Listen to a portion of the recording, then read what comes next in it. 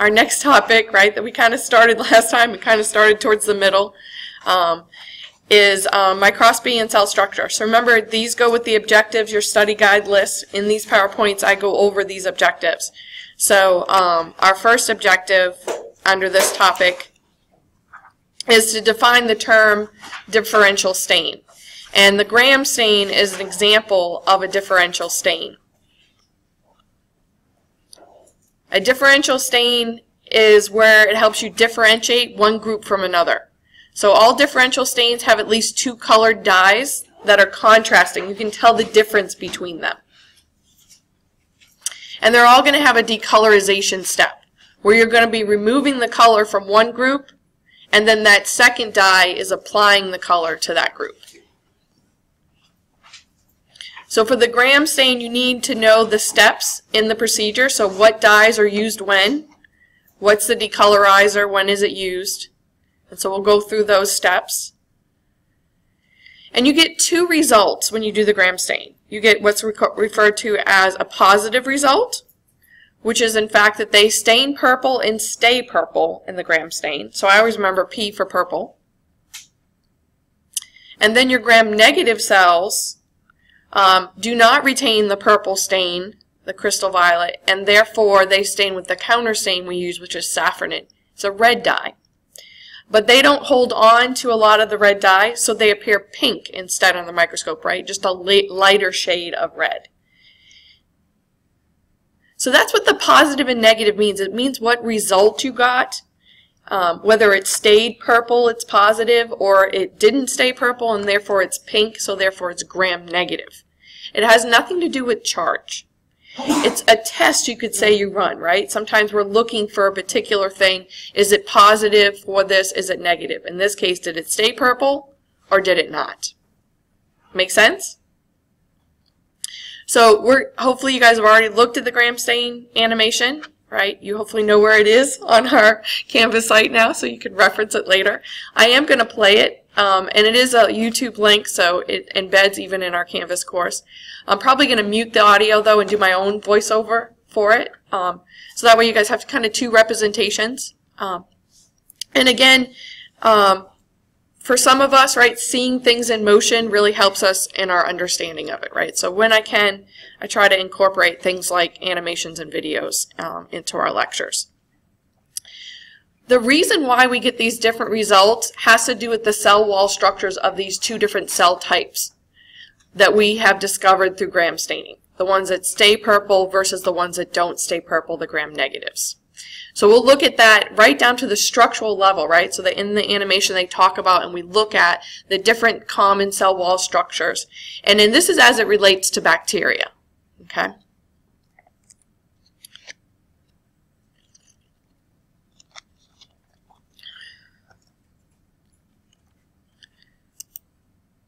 So I'm going to link out, go back to our Canvas, and I'm going to link out to this, but I'm going to mute her, and I'm going to make it big.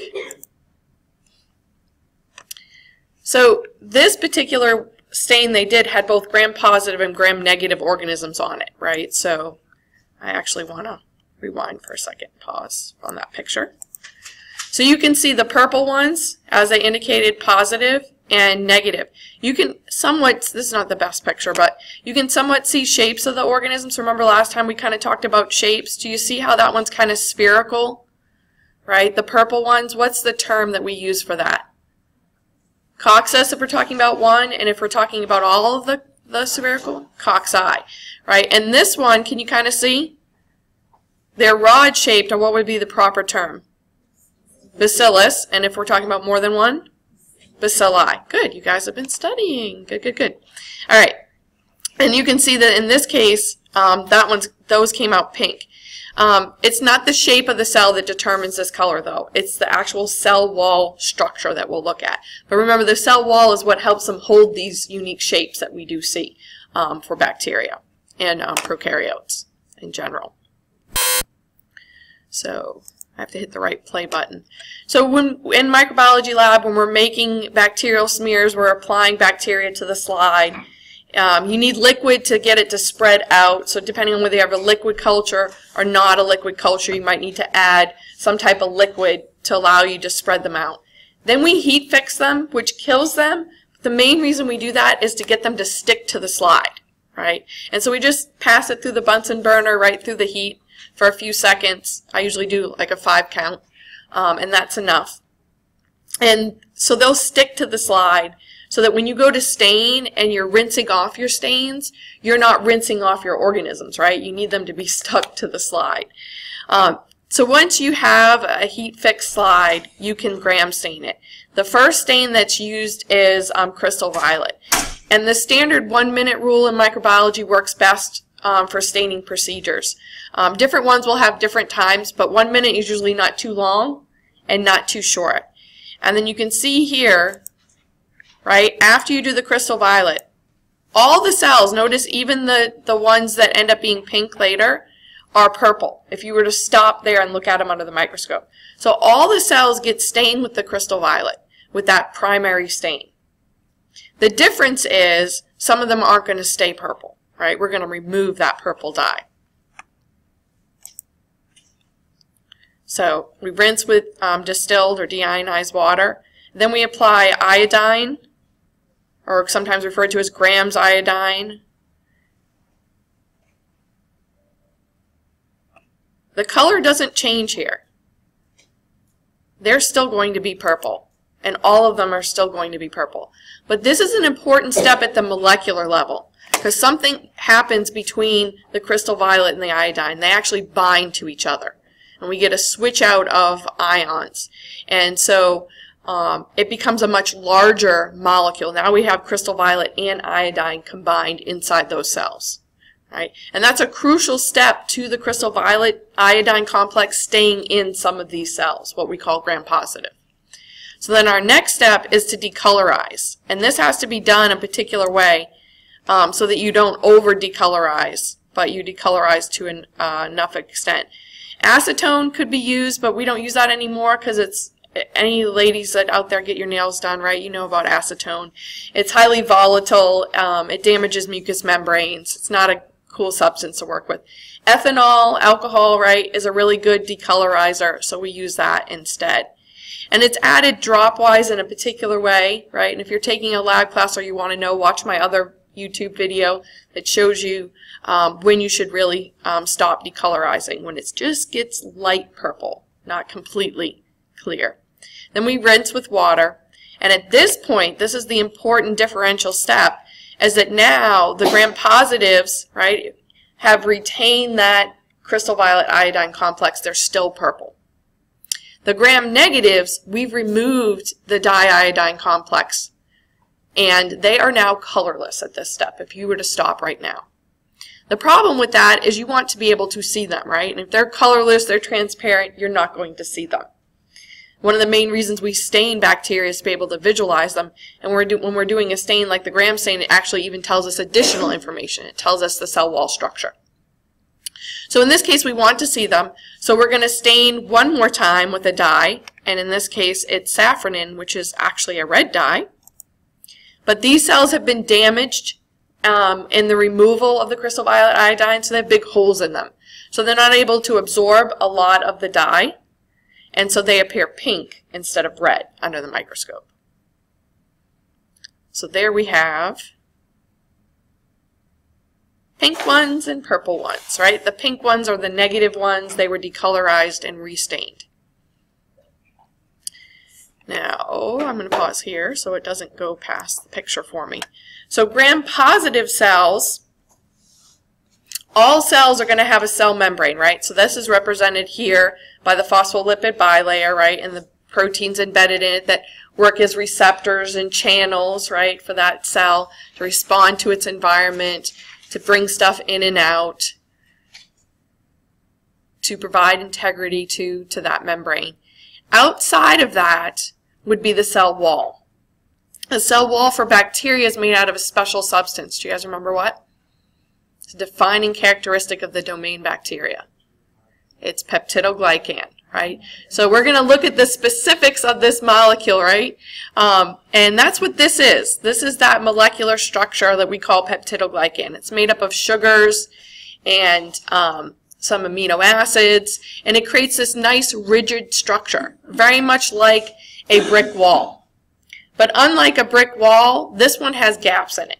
So I sometimes equate it to a wicker basket, right? You can stick your Easter eggs in that, right? But you're certainly not going to put any water in it. So we go out the little tiny holes, right? So it can it's rigid, right? Just like a cell wall is rigid. So it can maintain a structure. It can hold stuff, but it's going to let stuff in and out. And of course, that has to happen for a cell to survive, right? You don't want a barrier that's completely impenetrable. Then the cell wouldn't be able to survive. It wouldn't be able to get nutrients in and waste out. So there are gaps. And so the crystal violet goes through those gaps and can enter into the cells. Okay? And then, of course, remember the cells are dead when we're staining them, right? So this helps facilitate, too, the movement into the cell. And then the iodine goes in, and as I said, those two molecules bond together. Then the next step is decolorization, right, with alcohol. And one of the reasons why when you use those hand sanitizers, they contain alcohol. That's the sanitizing agent. That's what's potentially disrupting bacterial membranes and destroying them. But it also strips your own lipids associated with your cells. So that's why it tends to dry out your hands. So for here, though, the effect, because peptidoglycan is mostly sugar, it's this really interesting effect where it shrinks that layer, right? It shrinks it up, kind of dries it up.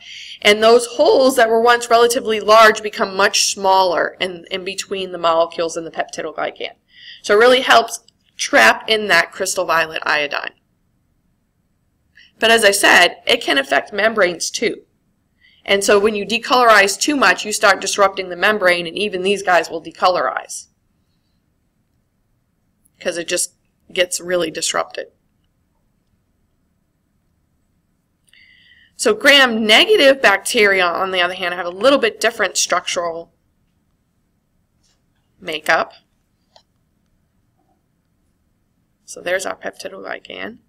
And you can see they're trying to show it kind of shrinking. And the crystal violet iodine is attaching to each other, right? So larger molecule, a little bit harder to get out of the cell. So for our gram-negatives, and I'll pause here. Maybe I'll wait till those guys go through.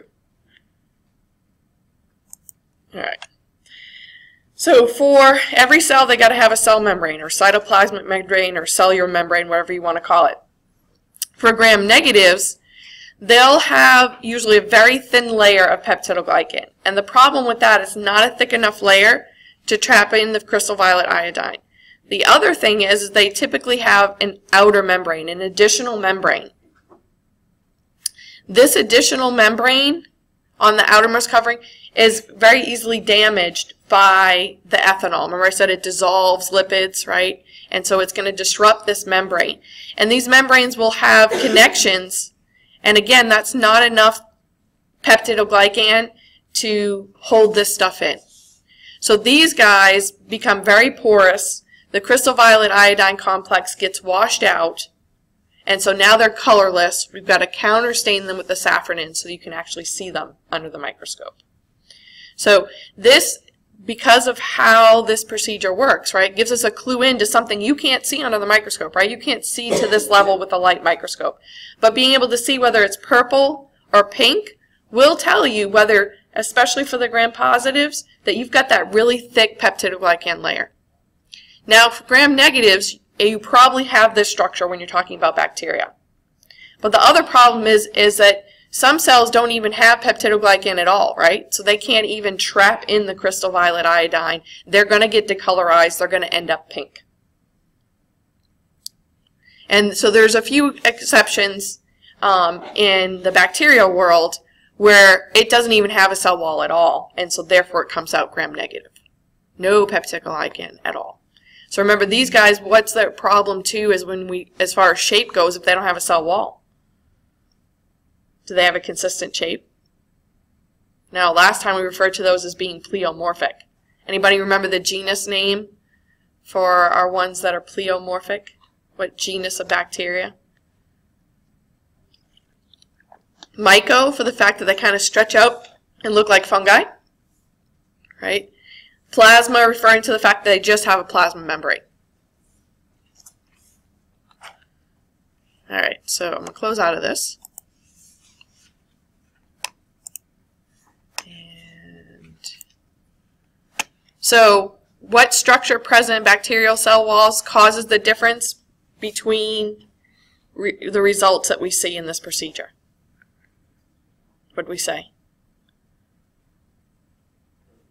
For bacteria, peptidoglycan, right? And of course I didn't put the answer on this one.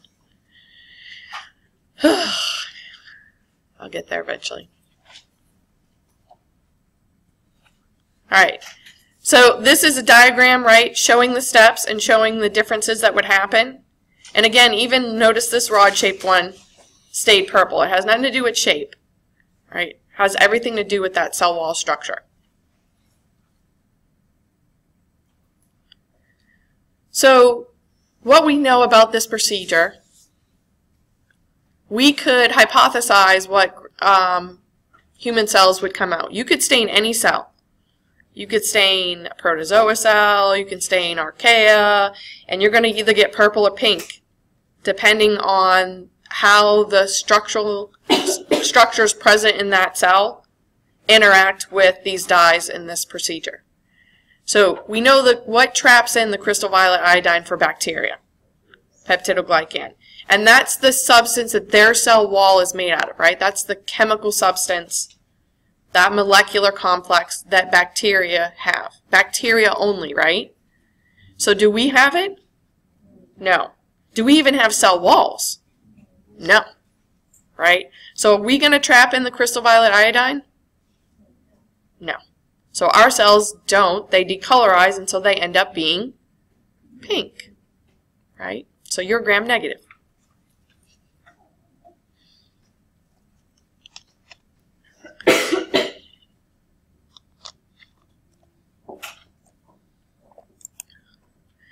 So for dyes, when we do staining, we use different types of dyes and they're going to interact with cells differently. Crystal violet is what's referred to as a basic dye. It has a positive charge.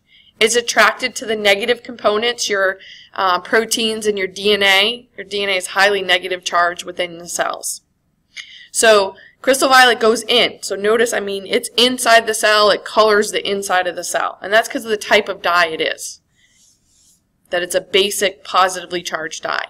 So as we said, gram-positive, gram-negatives, doesn't matter. This first step, everybody gets stained purple. The iodine step, there's no change in color, right? Notice everybody's purple. But what is happening is the crystal violet and iodine are binding to each other and making a much larger complex. The decolorization step is your differential step. It's going to give us those different groups. And so the gram-negatives become decolorized. The crystal violet iodine gets washed out of them because the ethanol or the decolorizer damages that membrane structure. There's not enough peptidoglycan there to trap it in. There's a thin layer, if any at all, and it gets washed out and they become colorless at this step. Gram-positive, if done right, should stay purple because the crystal violet iodine gets trapped in by the shrinking of that peptidoglycan layer.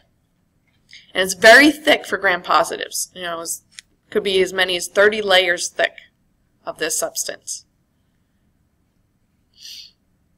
We want to see the gram-negatives though, so now we're going to stain with safranin. This is another basic dye, so it goes inside the cells. Again, big holes in the gram-negatives so it doesn't trap a lot of the red dye and they end up pink. Your gram-positives get stained with the red dye too, but they're still going to appear purple, right? So probably my best understanding of dyeing things is laundry, right? So if you stick, and I've done this, right, accidentally when I was a kid, teenager in charge of laundry in my household, right? We had so many people that we literally had a whites pile and a colors pile, and one of the red socks got into the whites. So my dad had white undershirts, right, that became pink because the red sock got in and bled all over, right? So for a little while, until we bleached it out, he had pink underwear. He was a pretty cool guy. He was okay with it. He wasn't too mad about it. It was an undershirt, right? Nobody really sees that under your shirt. So I love my husband, though, because I can't make that mistake. All his underwear are black, right? So I can throw it in with anything, and anything bleeds, you're not going to see it, right? Because it's a darker color. And that's the case here with that purple, right? If it had been purple underwear, right, and I threw in a red sock, you probably wouldn't even notice that either one bled on the other, right? That the colors, right, were released by the washing process and then picked up by the other fabrics. Make sense? Okay. So the colors that we use and the steps and the order we use is very important, because if you were to do this the opposite way, you'd end up with light purple and dark purple cells. That would be fun trying to determine, right? So you want contrasting colors. You want to be able to differentiate them from one another and really tell the differences.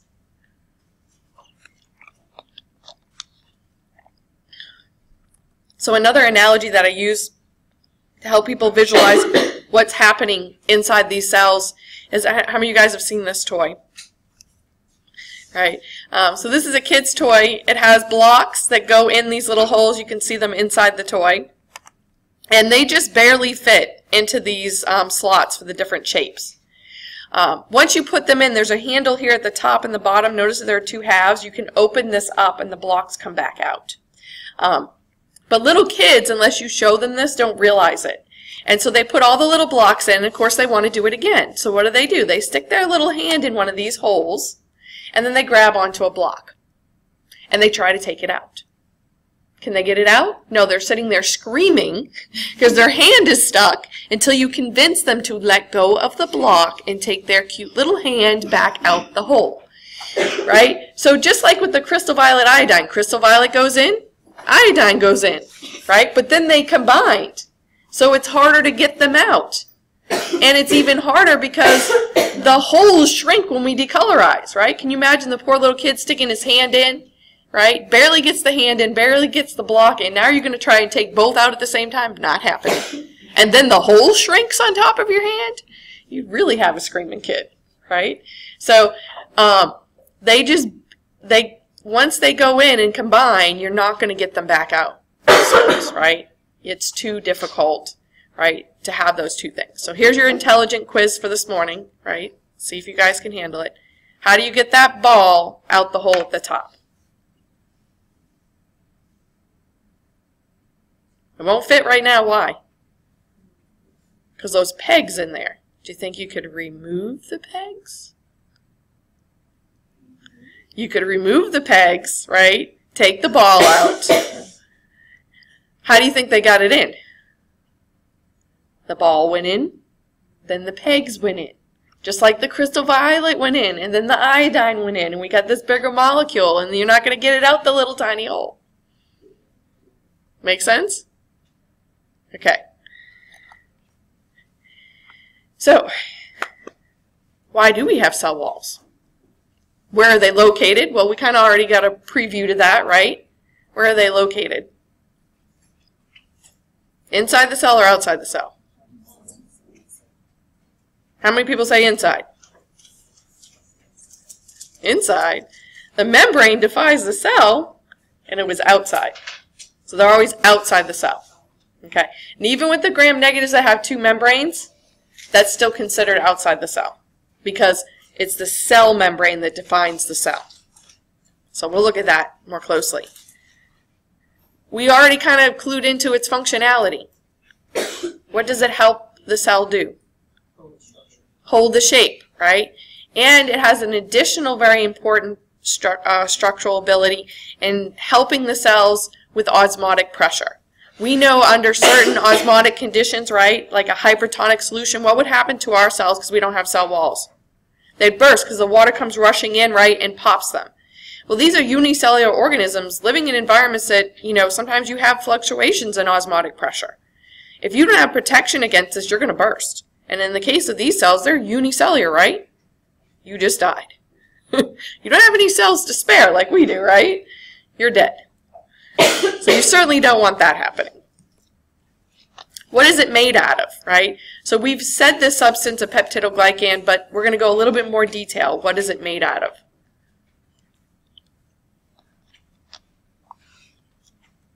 Right? And so we'll look in what are the similarities and differences between these different structures and who has them. So who's got peptidoglycan? Well, pretty much all bacteria. But we have differences between gram-positive and negatives as we've seen, right? Gram-positives have a lot of it. Gram-negatives have little to none, depending on the cell. Who's got the teichoic acids? Who's got the outer membrane? What is lipopolysaccharide, which is abbreviated here LPS? What are porin proteins? And where is the periplasm, right? And who's got these things? So the cell wall, as we've seen, is rigid. It helps provide shape. It surrounds the cytoplasmic membrane, right? So it's outside of the cell. It determines the shape of the bacteria. It holds the cell together and prevents the cell from bursting. It has a very unique chemical structure, right, that we call peptidoglycan. And again, it's going to help us distinguish between gram-positives and gram-negatives. And notice I even color-coded it, right? So start remembering. Positive, purple, gram-negative is pink. So this substance is only found in bacteria. So if you talk about prokaryotes, right, archaea have something different. But in this class, we're mostly focusing on human pathogens. Archaea really are not. So we're sticking to just bacteria.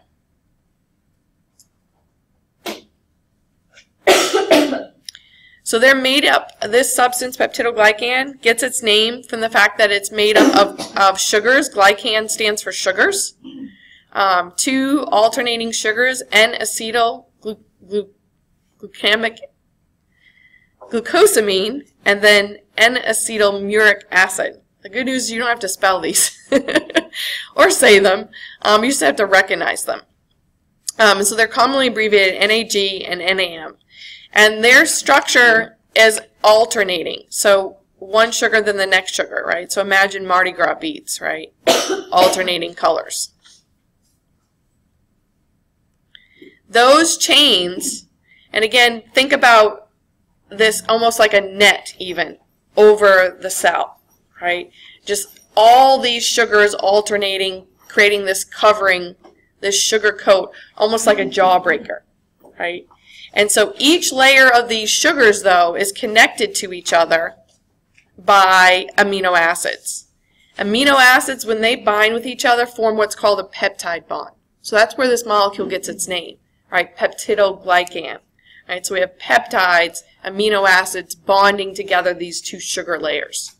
And as I said, many sugar layers. For gram-positives, they have an additional peptide bridge here. And again, it's because they tend to have so many layers of peptidoglycan. I mean, they'll have 30+ layers of this molecule. That's one big jawbreaker. And so sometimes this string of amino acids is referred to as a tetrapeptide because tetra means 4. Right? There are 4 of them.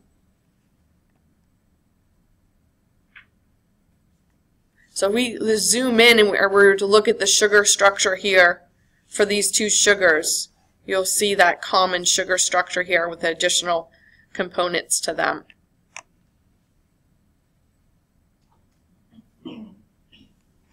So here's a little zoomed in view, right? So you see that glycan chain, the alternating sugars, the tetrapeptide, and then for the gram-positives, they have an additional linkage, right? More support.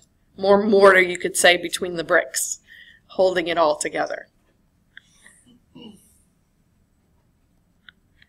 So gram-positives have that relatively thick layer of peptidoglycan. It can be as many as 30 layers.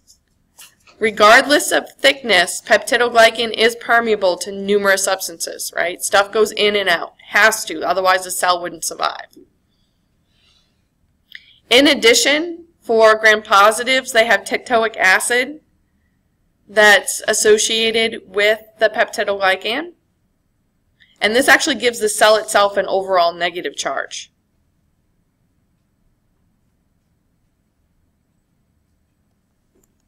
So you'll see here in this diagram, right, we have the cell membrane and then multiple layers of peptidoglycan. And then the little red things here are representing the tectoic acid. There's an electron micrograph, right, so a really high-powered electron microscope. You can see the cytoplasmic membrane and this thick peptidoglycan layer. And then, of course, this is just a drawing representation of the two layers and their location. So when you actually look at that under a microscope, it looks like that's just An electron microscope, yes. Not a light microscope. You're not going to see that level of detail using a light microscope. The light microscope, we can infer that it looks like this when it comes out purple in the gram stain. So gram-negative tend to be much more complex than gram-positives. If they have a layer of peptidoglycan, it's usually a very thin layer. And it's sandwiched between their outer membrane and their cytoplasmic membrane. That region where the peptidoglycan is found is called the periplasm. And a lot of the secreted proteins, it's almost like a storage area outside the cell for gram-negatives.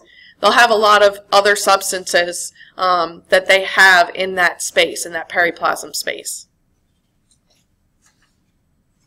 But it is considered an external environment to the cell.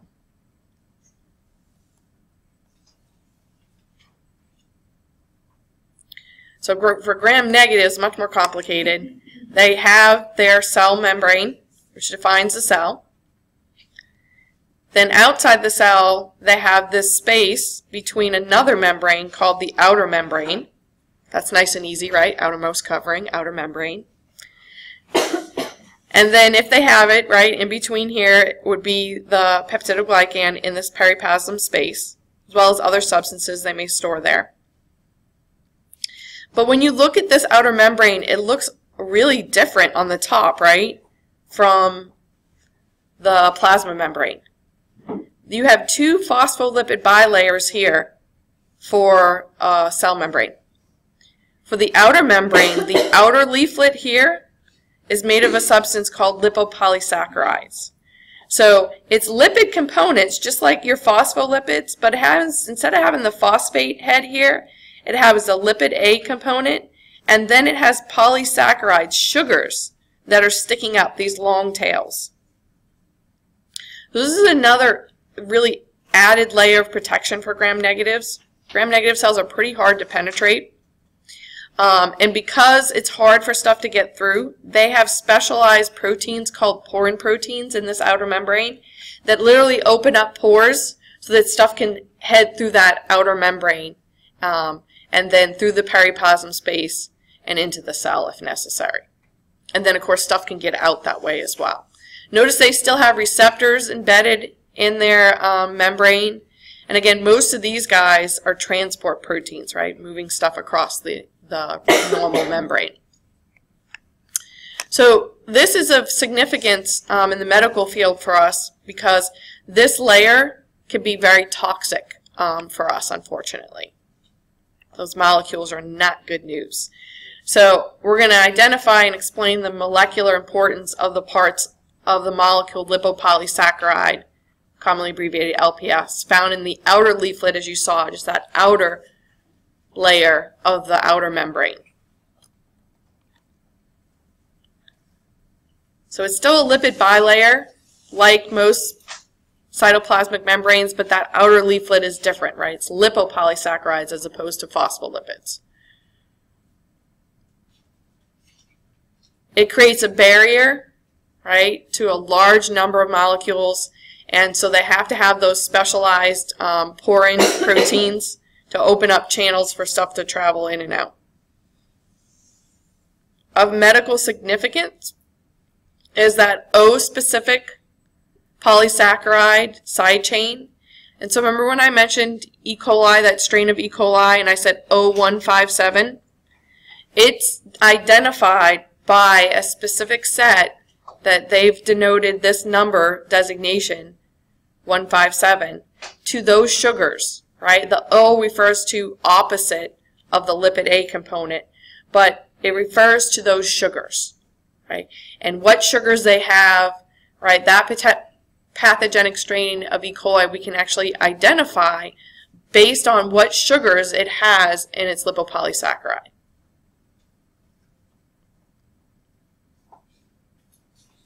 The lipid A component, right, which were those little squares that you saw. I didn't switch to my next slide. Are toxic to us. It's an endotoxin. When these cells die, or when these cells are broken up, or when we destroy them by our immune system, the unfortunate things is that these are toxic. So the presence of this in our blood will show a gram-negative type infection.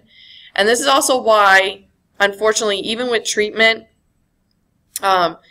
people will sometimes still die from gram-negative infections when they've gone what we call septic, when they've got into the bloodstream and they're widespread, because there's just so much of this toxin that we can't combat that problem that it causes.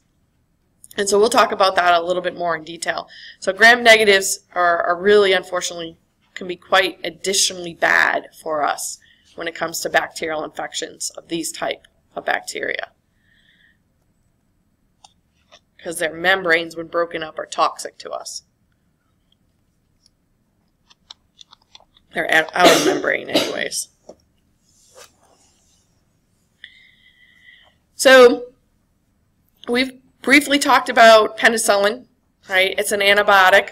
It's produced by a fungus against bacteria, right? They're fighting over food resources. Lysozyme is an enzyme that our bodies produce, and we have it lots of different places, like in our tears and our saliva. Both of these substances can affect peptidoglycan, but they affect it in different ways.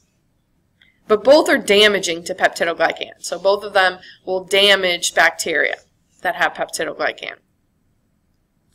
So we're going to explain why gram-negative bacteria are typically less susceptible than gram-positive to penicillin and lysozyme, which hopefully you should already know, right? What's the difference between gram-positive and gram-negative as it applies to peptidoglycan?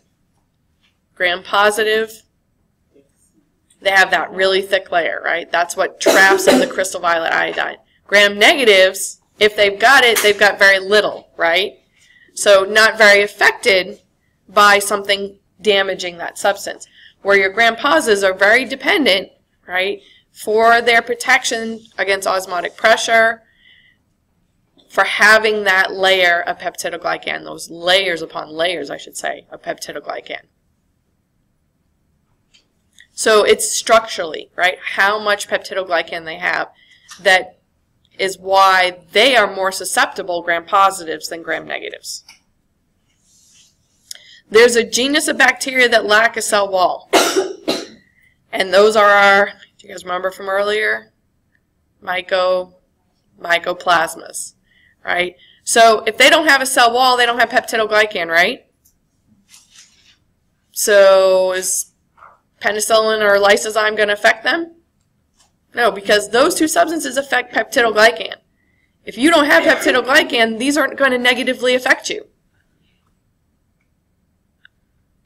Anybody remember the pneumonia that's caused by a mycoplasma? Walking pneumonia, right? A relatively milder form of pneumonia. You can't give them penicillin. It's not going to do any good, right? That bacteria doesn't have a cell wall. So, as we said, penicillin's an antibiotic, right? It's produced naturally by fungi. It interferes with the synthesis of peptidoglycan. It goes into the cells. So that's another problem even for gram-negatives. Remember, in order to get into that cell, how many layers does it have to get through? It's got to get through the outer membrane, travel through that periplasmin space, and then the other membrane, the cell membrane. And remember, that outer membrane doesn't really like to let stuff through, right? So one of the reasons why peptidoglycan why penicillin isn't very effective against the peptidoglycan, if it even has it in gram-negatives, is trouble even getting into the cell, right? It's got to actually travel into the cell and interfere with that cell's ability to make the peptidoglycan layer. This is also why it's most effective against cells that are growing, right? Because cells that are growing are increasing their cell wall and their membranes, and they're splitting into two cells. And so when they do this and they don't make a structurally sound cell wall, guess what happens? Poof, they burst. Right? And that's how we kill them. Lysozyme's different. Right? So right down to the structural level for, let me scroll back to a peptidoglycan. So it interferes with them making these bridges, right? So they make these components inside their cells, they transport it outside, and they build their little walls, right? And so they're stacking up their bricks, right? Their sugars, and then they want to hook them together with those proteins, with those amino acid bridges. Problem is that penicillin stops them from doing that. So they end up with this wall, right, with no mortar. So you just basically push it over, right? The cells just explode when they're under any type of pressure. Am I doing on time? Getting close. Okay. So lysozyme, as I said, found in our tears and saliva. This is an enzyme. So this works a little bit differently. It literally can attach to the peptidoglycan, and it's going to break apart those two sugars, those alternating sugars. So, I mean, it literally is breaking up bricks. It's serious. And again, easily can get to it for gram-negatives. It's a little more difficult, right? They got to go through that outer membrane and get into that periplasm space. It can get there, right? It can cause some destruction to them, but gram-positives are much more susceptible, right? Those layers of peptidoglycan are right on the outside, and this enzyme just goes to chewing them up. So what's similar about both of these, right, would be they both weaken the cell wall. They just go about it differently. Ultimately, they're going to lead to cell lysis and cell death. What's the differences? How they actually work, right? Peptidoglycan goes in and interferes with the cell's ability to structurally make peptidoglycan. Where lysozyme, it just goes in and destroys the wall, right? So it'll work on growing or non-growing cells, right? Because it's just going to attack the peptidoglycan that's already there. Okay. So most of you guys have, there's one person hasn't registered for their Connect. If you need help, come see me, but not today because remember I got to run too. But I was here early, and I can be early on Friday if you need help.